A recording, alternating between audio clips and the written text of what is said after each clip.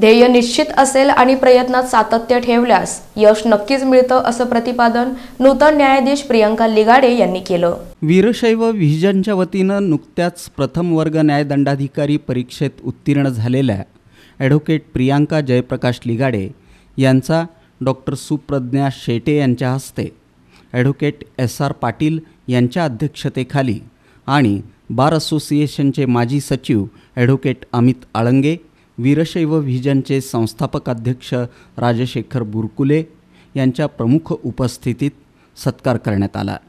त्यावेळी त्या बोलत होत्या। वकिली करत असताना समाजातील अन्यायग्रस्त, दुर्लक्षित आणि वंचित मुली तसंच महिलांना न्याय मिळवून देण्यासाठी आपण प्रयत्न केला, असं नूतन न्यायाधीश प्रियांका लिगाडे म्हणाल्या।